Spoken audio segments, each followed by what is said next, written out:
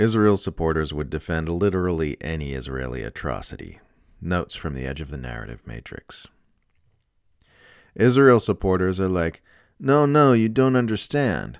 The side that's killing babies and incinerating families and assassinating journalists and starving civilians and bombing cultural heritage sites and carpet bombing entire neighborhoods and driving an indigenous people off their land are the good guys. There is literally nothing Israel could do that its supporters would not defend. Try to fill in the blank in Israel could blank and people would still defend it with something that wouldn't be true. Most of the insanely evil things you could put in that space are already actually being done. Genocide? They're already doing that. Murdering babies? They're already doing that. Killing thousands of children? Already doing that. Deliberately targeting and assassinating journalists, artists, and scholars? Already doing that. Israel supporters will defend any evil, literally any evil, as long as it is being perpetrated by their favorite regime. There are zero constraints of any kind because Israel supporters are completely uninterested in morality.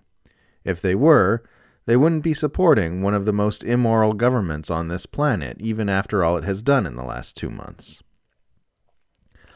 Part of the problem is the widespread consensus that October 7th means Israel is justified in doing literally anything in response, no matter how heinous.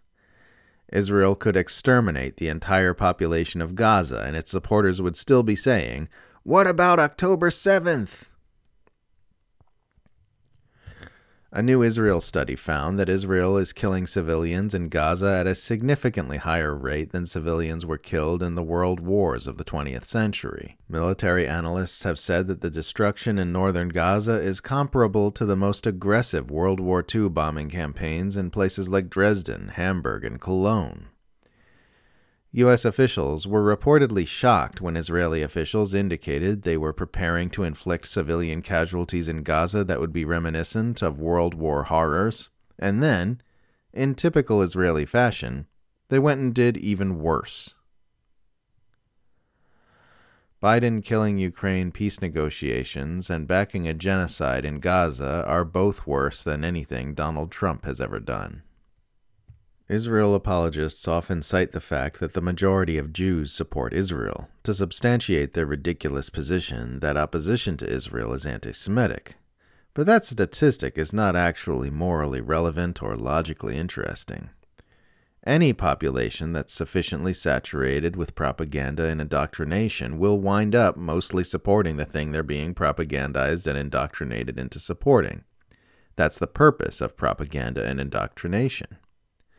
The majority of Westerners subscribe to the mainstream worldview which supports Western imperialism for exactly the same reason, because they were propagandized and indoctrinated into that worldview.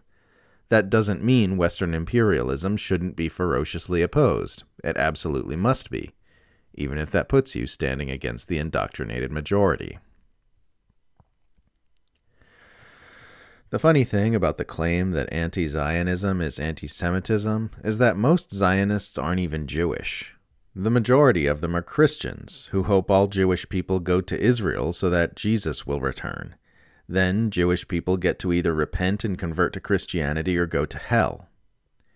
What this means is, in a very real and quantifiable way, most Zionists are actual anti-Semites. It's so surreal to get called the worst thing in the world for opposing the worst thing in the world. You oppose children being murdered by the thousands in Gaza, and you'll get accused of harboring the same prejudices that led to the Holocaust. It makes you feel like you're going mad.